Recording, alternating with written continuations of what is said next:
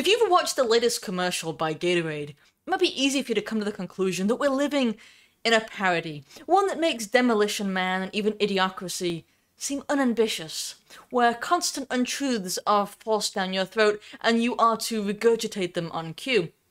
Yes, because Gatorade, for those who don't know, like the international audience, is a sports utility drink, and now they're showing... I'm not sure if using the word model makes sense in this context. They're showing grossly overweight women in their commercials doing exercises in order to show their virtue as a corporation. But with these untruths that we're all supposed to state, I think there's something really sort of sinister that's going on. It's not just ludicrous and ridiculous, it's more than that. You're supposed to agree. You're supposed to say these things yourself. You're supposed to even believe it, or at least pretend that you do.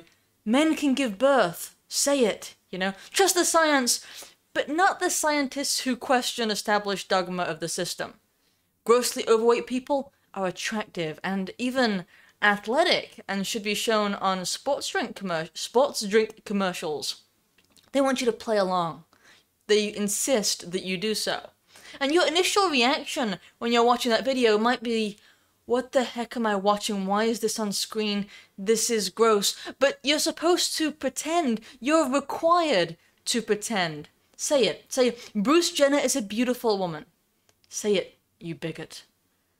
The age of universal deceit in which we live demands a certain level of compliance, and those who speak the truth face real-world penalty. And this is why I say that there's a sinister element to all of this, because people can and do lose their jobs for things that they post online, on Facebook, on Twitter, in which they insist that men are men and women are women. They insist that, you know, people who are grossly overweight aren't people who are super attractive, such things like that.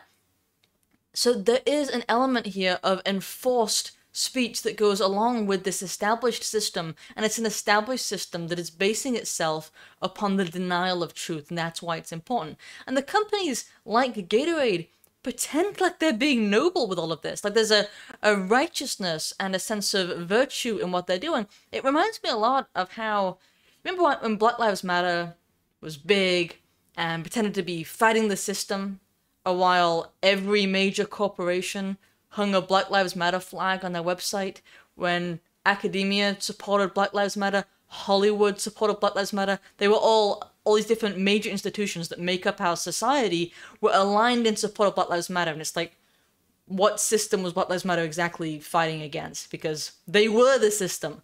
Similarly, Gatorade isn't fighting some great system. They've joined the system against the common man, the few and rare man, you might say, who's willing to speak the truth. They instead are telling you what you have to lie about. They are the system engaging in a sort of oppression against the people.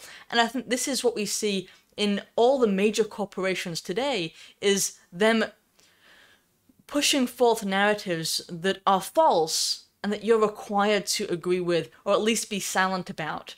And in your silence, they can infer your agreement as they push this on other people, including, you know, children and people who are more vulnerable to hearing such garbage.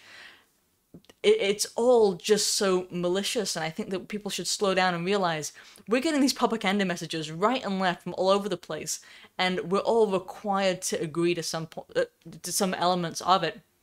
And when you can look at someone like this, you should be able to say, actually, really, she's not the best salesperson for a sports drink. She doesn't make me, you know, feel particularly athletic. Maybe she should be more athletic. You know, these are the truths that we ought to say because we're thinking them.